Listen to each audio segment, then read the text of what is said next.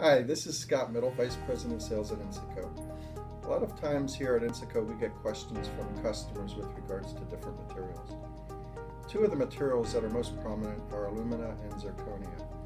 Here are examples of aluminum oxide. Aluminum oxide is typically white, but could be a variety of different colors. That difference in colors is based on the firing and the raw material, but it really doesn't provide any type of effect to the material other than that. Another material is zirconia. A lot of times we say A to Z, alumina to zirconia. Zirconia is a much higher density material. It has also very good wear characteristics and can be used in human body applications. We find a lot of applications in body for this material. Aluminum oxide is typically more of an electrical application or an electrical insulator. So these are just two of the properties of the materials that we machine. If you have additional questions, please see our website at www.insaco.com.